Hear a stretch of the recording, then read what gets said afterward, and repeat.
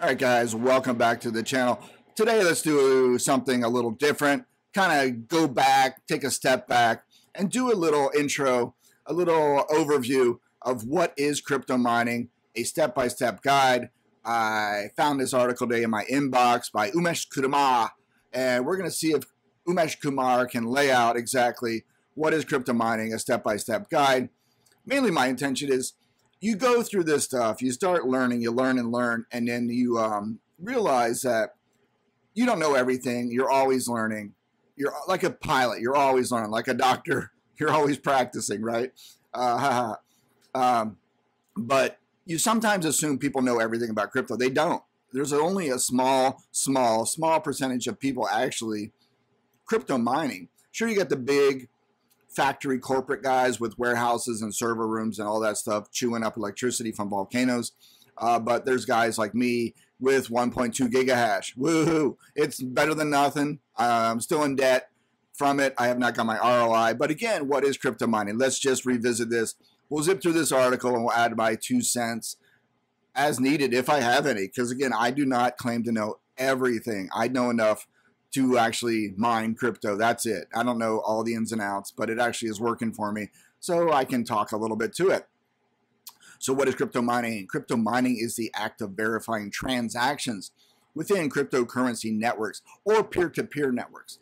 Look at the blockchain. You could also Google blockchain to understand the peer-to-peer networks. Basically to make the blockchain secure, and that's the beauty of it. You're securing it, a chain of custody in the blockchain cryptocurrency world. You're maintaining records of each transaction.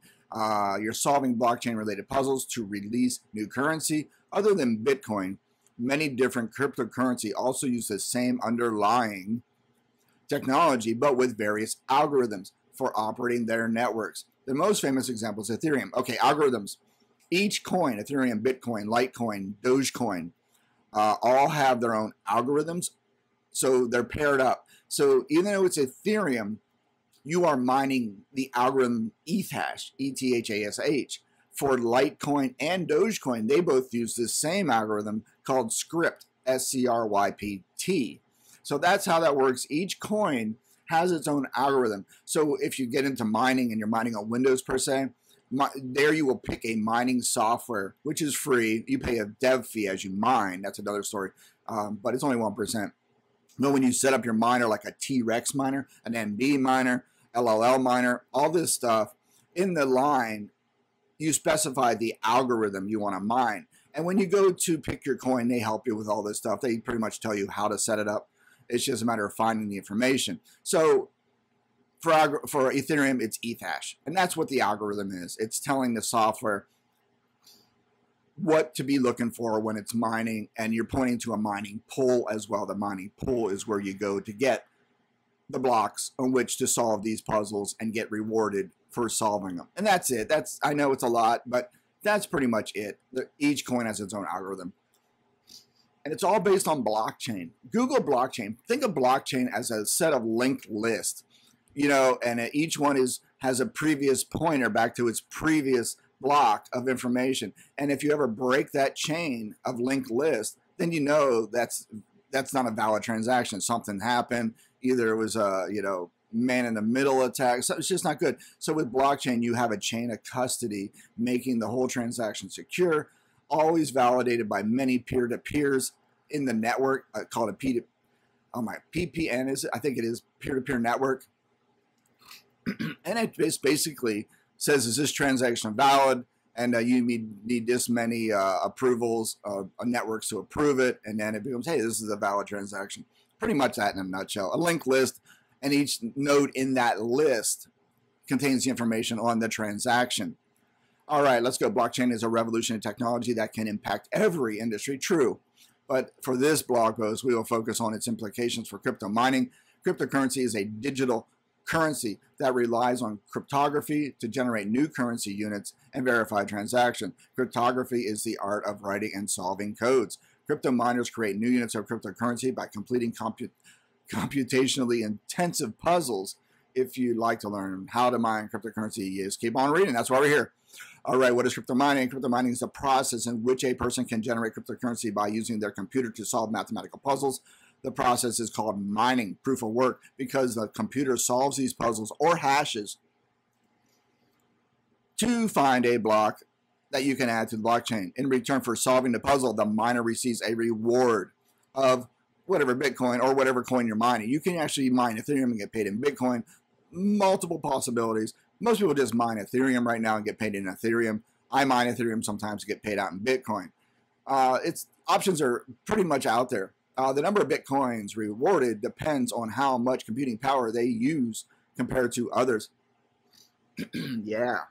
Again, they're focused on Bitcoins here, but you can mine Ethereum, you can mine Dogecoin, Raptorium. There's all these coins out there, and you can mine, different ways to mine. It uses resource-intensive computing power to verify blockchain transactions using their computers and GPUs, which are video cards. GPUs are graphical processing units. Those are those video cards people buy for their gaming computers and for doing highly intense graphics. So GPU, whenever your GPU think it's graphics cards, they run from $500 up to $2,000. That's where your money is going to be spent on graphics cards. Miners solve cryptographic problems of varying difficulty to receive new coins as a reward for their work. Proof of work. Think of proof of work and mining as the same to me. That is the way I look at it. I could be wrong, but that's the way I look at it. Proof of work, you're working, you're burning electricity. Your cards are running to solve problems, you're working, and then you get rewarded in the coin of your choice. Mostly the coin you're mining, you get paid out in. And then you put that in your wallet, and that becomes a tax transaction, and then you can either hold that coin and hope the Ethereum or Bitcoin or whatever you're mining doubles, and you make more money, or you can just cash out and help pay for the equipment you purchased. So think of it as a business. You're generating product, you're making revenue by getting paid out in rewards to hopefully pay for the equipment you purchased, to get up in mining. So your ROI, your return on investment, is key. You want to have graphics cards that are going to hopefully give you a couple bucks and help pay for all this stuff. My goal, personally, my strategy is to just mine coins, stack. I call it stack coins, stack, stack, stack. I just want to get a bunch of coins because right now things are low. Bitcoin right now as of 14 March 2022 is 38,900. Ethereum is 2571. This site is very useful. It's called coin360.com. Bookmark it. It's very useful for you people interested in cryptocurrency in general, mining, trading, whatever. Mark that site. All right, let's keep going. Select the mining approach. You can choose 3 mining approaches: pool, cloud, solo. You need to select one which you can quickly get. Pool mining is a way to share the mining power of your machine with other miners. That's what I do. This reduces your chances of getting a reward since you share that work with others, but increases the number of coins mined. Solo mining means that you are mining by yourself without joining a pool to mine coins.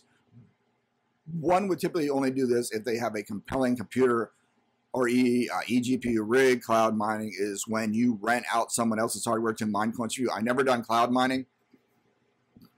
I tried solo mining, but again, you can sit there in the desert of crypto mining and never hit any blocks.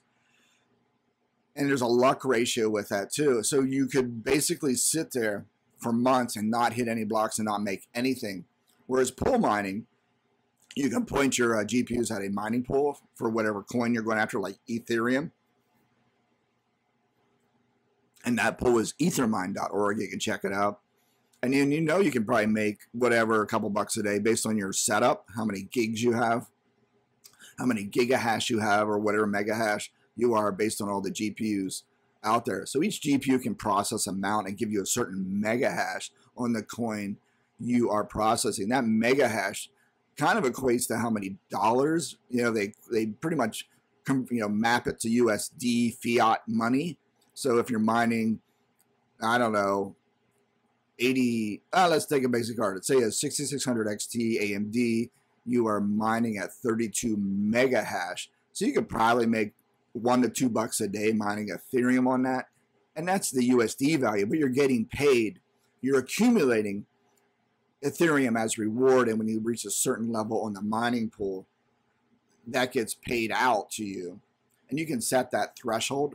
I like setting it higher to get minimal payouts to keep my transaction reporting liability down. So I only have to report a few transactions a month or year just for tax reporting purposes. If you're getting a low payout, you're getting all these transactions.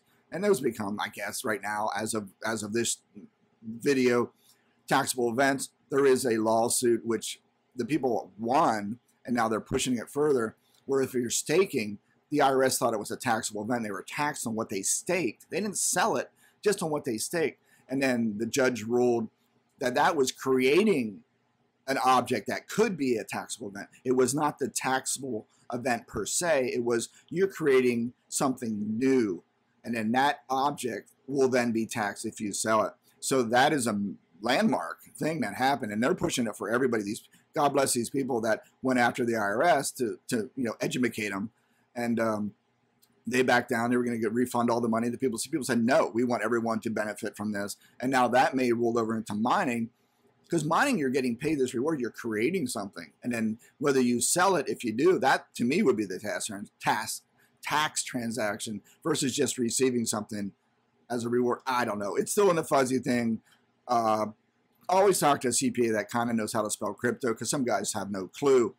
Right now, my CPA basically makes me generate the tax reporting form for the IRS and give it to him. So he's not doing any work at all. So don't think your CPA is going to help you with this crap, because they know there's thousands of transactions possibly on crypto. So beware of that. There's a workload of transactions involved when you're doing mining and on anything crypto. When you're exchanging or you're buying, if you buy crypto, no big deal, fiat to Bitcoin or whatever. And then if you swap Bitcoin, you can exchange Bitcoin to get Ethereum. That's a tax transaction. And of course, if you sell any of crypto back to fiat, that's a tax transaction, like a stock, like an equity. Now, mining and staking, that's the one that is the one that had the court decision, and they're still working that out. But right now, I report it as income. If I mine $1,000 of Ethereum and I'm getting paid in Ethereum, the fair market value on what I received on that date to my wallet from the mining pool is the fair market value that is treated as income. That is what I understand as of today. But again, I'm doing all the work getting this stuff ready for my CPA. He's just going to glue it together, put it in the form, my package to send out the IRS, and they'll use the money to give the people that don't deserve it. So there you go. Welcome to taxation. Yeah, people that work are the ones penalized. Yeah, go figure. All right, enough of that. That's another video. Okay. Crypto wallets. If you want to mine Ether, you'll need an Ethereum wallet. Once you open a wallet, you'll have a public key that you can use during the mining configuration process. For instance, if you join a mining pool, once your miner is set up with the pool's URL and port number for its worker's name, then all your rigs will perform hashing power on demand for that specific pool. This is what I was talking about. For me, it's Ethermine. And what I do, you set up in your command line. I pick a miner. Let's just say T-Rex. I use T-Rex. It's a open source package of software you download. You basically pay a 1% dev fee as your mine is taken out, and that's well worth it. You're helping the developers grow the product of their miner, which will benefit you, so it's a win-win. You set up the miner. You have a wallet address. It's this long code. I'll show you right here. This is Ethermine. This is a mining pool, ethermine.org. This is what I am using as a public mining pool to mine Ethereum. This number up here, right here where my mouse is this is my specific wallet address for Ethereum. When I meet my payout level, when I reach a certain threshold of Ethereum, I will get paid out that reward I've earned to my wallet. And once it's in my wallet, that's a taxable event. And then for me, I put it in another place where I actually get interest on the Ethereum I mine. So it's a win-win-win-win-win passive income all the way to the goal. You know what I mean? Mining, say I make $1,000 of Ethereum, boom, I put that in my wallet. In the wallet I get paid monthly interest about 6% or so on that money I mine. So it's great. That's why I hold, and then I make the passive income. So there's a great whole use case ecosystem to this crypto if you do it right. You can create it, and then you can actually get interest on it. I mean, do you mine it, or do you just go buy it? There's the thing you got to deal with. Do I invest money in buying hardware, $10,000 to buy a bunch of GPUs and motherboards and crap and heating control and vents and tents and stuff? Or do I just go take that 10K and buy dollar cost average in and buy Ethereum or a Bitcoin? That's the thing you got to deal with. You want to put up with the work of mining? Or you just want to buy the stuff directly? You got to think that out. What's best for you? Some people that aren't into the hobby or into the hardware or want to do this stuff, just buy it. Just buy the coin and dollar cost average in. If you had 10,000 bucks, 500 bucks a week or 500 bucks every 2 weeks, dollar cost average in, to get the peaks and valleys and average out your investment. That's basically how some people suggest with any stock, any crypto, just dollar cost average in. That way you're not dropping it all at once and then the market tanks and you're like, oh my God, I'm down 50%. So for example, I bought NVIDIA stock. Oh, it's going to go up. I bought it at 300. It's now trading at 225. Yeah. See how it works? All right, guys. So you get your wallet. You can go anywhere. There's things called Exodus, BlockFi, Voyager, Coinbase. Those are the latter ones are exchanges kind of. You can, your money is out there. It could be hacked or taken. You can also get a desktop wallet, which is Exodus or something, and that's something you can download. It's on your desktop. And there's also a thing called a hard wallet. It's like a USB stick, but you can actually send your crypto to this little hard wallet. It's a little device, like I said, like a thumb drive, memory stick, and you put that in a safe, and that's your actual money. But when it's in there, you're not making any money on it. You're making interest. So it's a risk-reward thing. How safe or how paranoid are you about your crypto?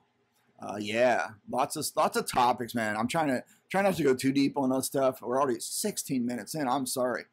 Yeah, get your reward. Let's keep going. Yeah, we're almost done here. You can start passively collecting either Ether once you've established your mining operation and create a wallet. Yeah, you get your wallet. You get your mining software you download on your Windows. You set up your wallet. You point to that mining pool like Ethermine, like I showed you, and you just start the mining software and boom, you should start getting crypto, whether based on how much GPU processing power you have, computer cards, graphics cards, and yeah, you start accumulating your rewards, and then you eventually hit your payout level, and it goes to your wallet. If you're part of a mining pool, you'll get paid in periodic payments based on your group's block solving success. Users can access web dashboards, which I just showed you, for most mining pools to evaluate mining results, such as efficiency and yield. I use it also to monitor if any of my rigs have gone down through various reasons, network issues, or the memory card had the graphics card had a memory issue, which will sometimes cause Windows to just seize, and then you just got to reboot the mining rig, which is basically a motherboard running Windows with a bunch of GPUs hooked off it. Final words. Let's see. If you are interested in crypto mining, it is essential to understand the steps needed to get started to have a better chance of success. You can take help from this guy. This software will help you in mining crypto. What is that? Bitcoin? I never heard of it. You'll need a lot of time and money. Yeah. Because if you're new to it, if you're not software specific or hardware specific, you just got to learn how to install Windows onto a SATA drive, or you use a USB drive to install Linux and run Hive OS, NiceHash. Those are crypto mining monitoring software applications that run on the web. You get a dashboard and everything, and they configure everything for you in a way. You just got to set things up basically, and you're good to go. But you're paying a fee. With everything comes a fee. So you'll learn that you're paying for power. You're trying to get rid of the heat out of your room. Everything adds up. Fees, fees, fees, fees. So if you can cut fees out where you don't have to, I suggest just doing the Windows approach. Learn how it all works with the mining software. And do it by hand. Learn you get the blue screens from Windows. Why did a blue screen? Google or check my videos. I have a lot of that because, again, I made all these errors where I didn't set the virtual memory right on Windows. Little stupid stuff like that will cause Windows to go Bill Gates mode, blue screen, which seems to be the standard with Windows. Crypto mining is about converting electricity into financial gain. The article provided a step-to-go guide on how to get started, blah, blah, blah. Okay. Yeah, you're going to use a lot of power. Say you make, I'm just going to say you have a $300 power bill. It's going to double if you have 1 gigahash. That's about, I'm going to say 23 GPUs. I can't remember how many I have. But yeah, so you're going to be running power. It's like it's almost a business. So you have expenses, you have the cost of equipment, The power is your expense, your time, learning. Yeah. And then you get rewards, but your ROI, your return on investment, you got to figure that out. I mean, don't buy more than you're willing to lose. Worst case is you can always sell your graphics cards on eBay or something and recoup some of your money if you just don't want to do this anymore. Yeah. Things to think of. I mean, it is a little baby business. I did not get LLC or incorporated or anything. What I did is I created a profit and loss statement for all the equipment I purchased, my power usage, and the actual fair market value of the coins generated in 2021, and put that in a profit and loss statement as a sole proprietor for my taxes. And I'm going to see if that's going to benefit me. So, you know what I mean? Because that is a business expense. I dropped a lot of money to buy some of this crap. And mostly some of it was at the peak of getting cards. And we'll make another video. If you're having trouble getting graphics cards at MSRP, try not to buy above MSRP. Don't spend, look around at what things should cost. And if you're buying like a 6600 XT for more than $500, you're really getting into the higher prices. Sometimes you'll find a nice 6600 XT for under $500. I like those cards because you can get 32 mega hash on Ethereum, and the power usage is only 70 watts and under, so you're not chewing a lot of power and you're not generating a lot of heat. I like those cards. Yeah. Yeah, so you got to think about that, your return on investment and stuff like that. That's it. That is pretty much it. Again, search around. If you're interested in it, start small. If you got a gaming PC, use the graphics card in that. You most likely have an NVIDIA or an AMD graphics card. You can always check looking on your case or something if you bought one. Of course, if you know how to build one, you can build. I'm gonna encourage everybody. You can build your own rig. It's a motherboard, it's a memory stick, it's a CPU, and a power supply. These are all plug and play things you pop in, and installing Windows onto a drive, and it's not that hard. It is really not. There are little lessons out there, and I even have one how to do it. Once you do it, it's like you're good. You got it. And then that's why I make videos, just to document everything. You can do it. I'm just encouraging people to try it. Start small. You can even CPU mine if you want to buy graphics cards. That's where you use the CPU power, the processing power of your CPU to mine certain coins. Only certain coins can do that. And for me, I'll give you a tip. One is a Ryzen 9 3900X CPU, which you can mine, say, Raptorium, which is an altcoin. Pennies, it's trading at pennies. But the goal and the hopium is it's going to go up to $1, and then you paid for everything.